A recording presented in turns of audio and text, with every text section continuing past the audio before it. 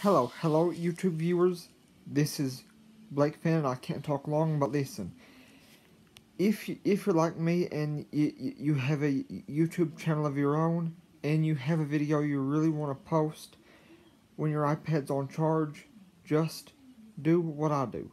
Take your iPad off charge just long enough, post the video, and then as soon as you can, check and make sure it's on YouTube. But don't use the device you use to record the video to make sure that it's on YouTube. First, check it on your computer, iPhone, or smart TV. Once you know that that video is on YouTube, put your recording device back on charge. That's what to do